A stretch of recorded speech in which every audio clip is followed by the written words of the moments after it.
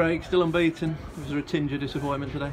A little bit. I don't think we did enough over 90 minutes to win a game of football, if I'm being totally honest. I think the last 30 minutes is only when we really got sort of playing and played a bit like we can do. So, bittersweet. I think we could have easily lost that game, and we probably would have done last year. We've got a bit more resilience to us now, and any points in this league you're going to be thankful for. Going down to 10 doesn't always benefit the opposition, does it?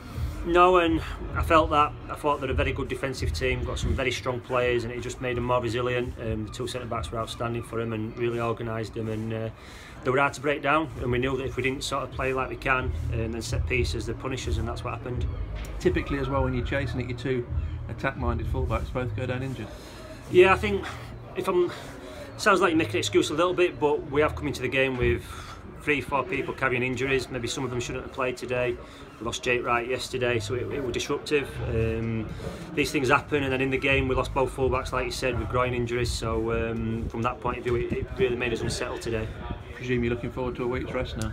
Yeah, we need it. It's, like I said, these things happen. It just seems that it's happened all at once. I think there's 5-6 players in there that could have easily not been involved today. So we need this week's rest. Hopefully by next Thursday we get a few back and nice and fresh for next week. Jordan Theolis got himself on the score sheet again though and stuck his penalty away. Yeah, obviously we moved him inside a little bit and he was fantastic, I thought, for the last half an hour. Really lively, picking up nice little spaces, and they're the areas that he does get penalties and goals, and thankful again that he's come up and got the penalty, and not only that but scored it. And Dom Knowles got through okay? Yeah, another one that in an ideal world you'd maybe put on bench today, because physically it was an hard game Tuesday and he's only just come back, and I think him and a few of us maybe looked a bit leggy in the first half, but there's only one way to get him match fit and sort of get in games, and that's what he's done today.